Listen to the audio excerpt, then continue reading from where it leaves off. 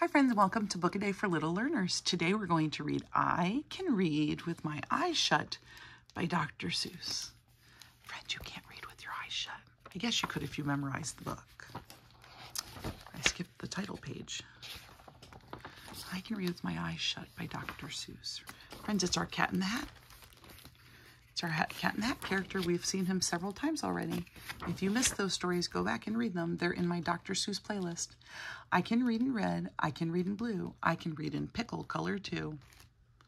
Pickle color is green. But I can read in all those colors. Oh, I'm having a terrible time with the page turning. I can read in bed and in purple and in brown. I can read in a circle and upside down.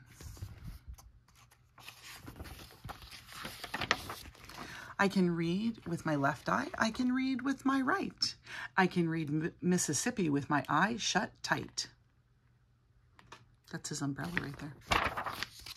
Mississippi, Indianapolis, and Hallelujah too.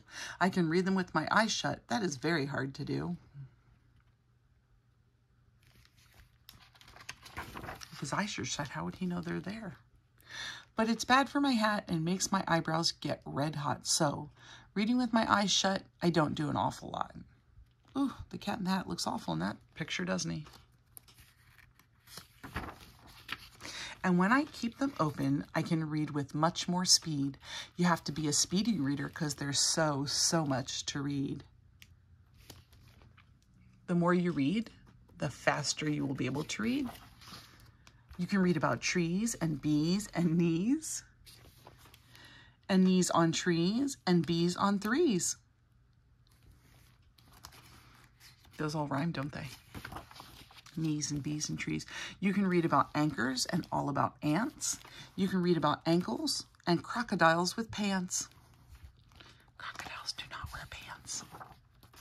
You can read about hoses and how to smell roses and what you should do about owls on noses.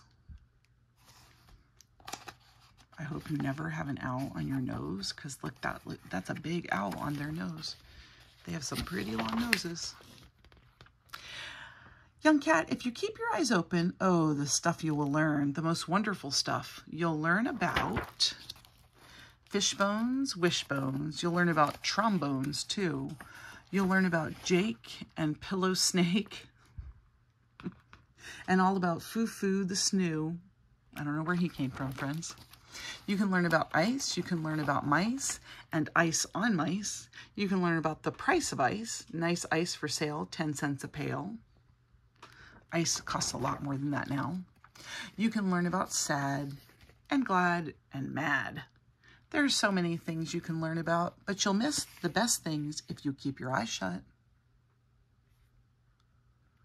Keep them wide open and pay attention. The more that you read, the more things you will know. The more that you learn, the more places you'll go.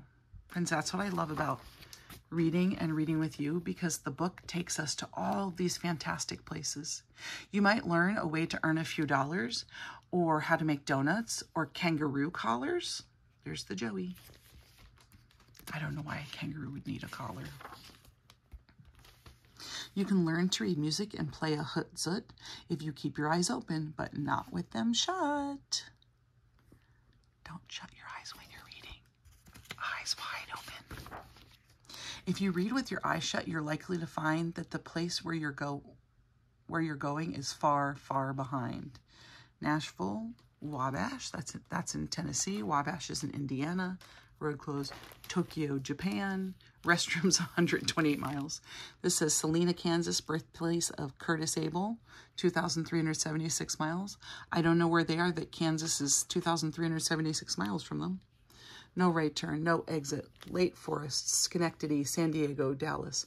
Welcome to Wilkes-Barre. That's in Pennsylvania. Nashua, Naples.